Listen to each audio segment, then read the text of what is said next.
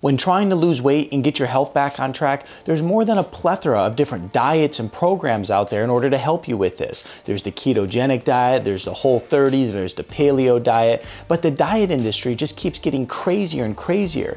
And this time, they may have gone a little bit too far. I'm Dr. Nick Zyrowski, and I started my holistic health practice to help you take control of your health naturally, because true health only comes naturally. We are also currently doing open enrollment for NutriCore. This is a system of care that allows you to get to the root cause of your health concerns and also take control of your health naturally. I'll put a link in the description below. This first diet claims to be one of the most popular diets worldwide and can also help you lose 10 pounds in just one single week. That's a pretty big claim. Let's go ahead and see what it entails. This diet is looked at in 1 week increments. You take 7 days and then you break it up into 2 phases. The first 3 days of the week you consume breakfast, lunch, and dinner, but you keep it low calorie. You're gonna keep your calories between about 1,100 and 1,400 calories. You're not supposed to snack, but when you do eat, you eat foods like toast, fruit, eggs, crackers, and also hot dogs and ice cream of all things. The final 4 days of the week, you restrict your calories to around 1,500 calories per day, and you eat whatever you want. Now, this diet was believed to be created by the military to help military members lose weight, hence the name, the military diet.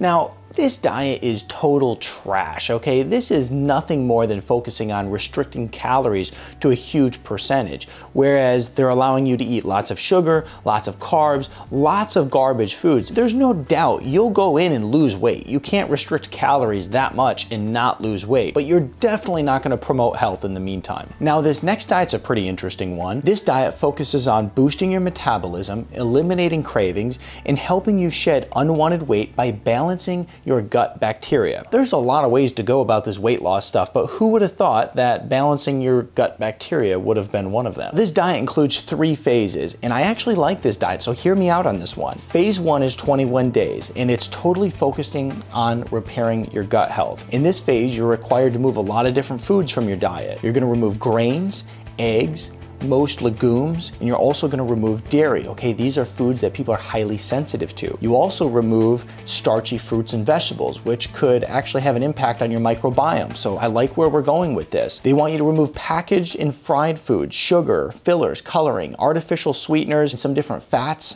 fish. Meat should also be avoided. That one surprises me a little bit. Instead, on this diet, you're encouraged to eat organic, a plant-based diet with prebiotic-rich foods, such as asparagus, garlic, onion, and leeks. It's also recommended that you increase your fermented food intake, which is rich in probiotics, such as sauerkraut, kimchi, kefir, and yogurt. They want you to include more of these. Now, in phase 2 of this diet, you focus on metabolic health. Seems pretty important considering a lot of people have metabolic issues today. You avoid all the foods from phase 1 90% of the time, and then you move into phase 3. And in phase 3, this is considered the maintenance phase, and you basically will start allowing more fruits and vegetables back into your diet, but you'll go ahead and avoid all the foods from phase 1 70% of the time. The premise of this diet is to help you fix the gut, but also help you lose some weight. When you look at a lot of the research, what the research shows is that if you have a healthier gut, then in turn, you'll start to lose more weight. If you're somebody who's trying to fix your gut health, but also your metabolic health and lose some weight, this would be a pretty good diet to go with. This is referred to as the microbiome diet. Okay, wellness warriors, I have a doozy for you here. This diet is literally the most disgusting thing I've ever seen, and believe it or not, it used to be really popular. At the turn of the 20th century, you could buy tapeworm pills, okay? Yes, tapeworm pills. And that allowed you to eat more, but also lose weight. It was known as the tapeworm diet. I swallowed a tapeworm last night.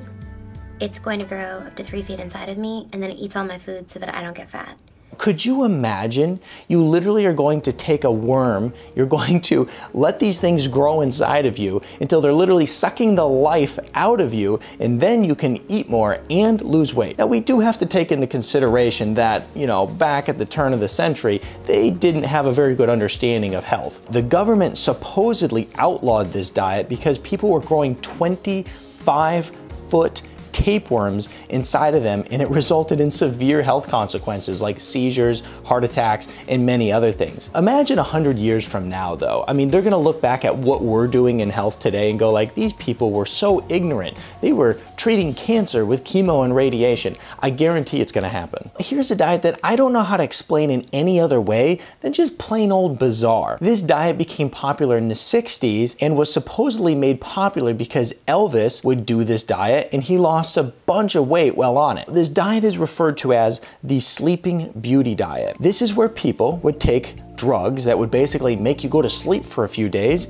and then voila, you would wake up thinner. Supposedly, Elvis had some medical nut job from Las Vegas who would put him in a medically induced coma for a few days so he could wake up thinner. Oh my gosh, could this get any crazier? Here's a fun one for you guys. The story goes like this. A man by the name of Horace Fletcher, and also nicknamed the Great Masticator, let's keep rolling here, went to get health insurance and was denied because he was so overweight. What he came up with was a slick method that actually scored him 40 pounds of weight loss. It also made him really famous. And what was his secret, you might ask? Chew each bite of food 32 times before swallowing it. The diet had the motto, nature will castigate those who do not masticate.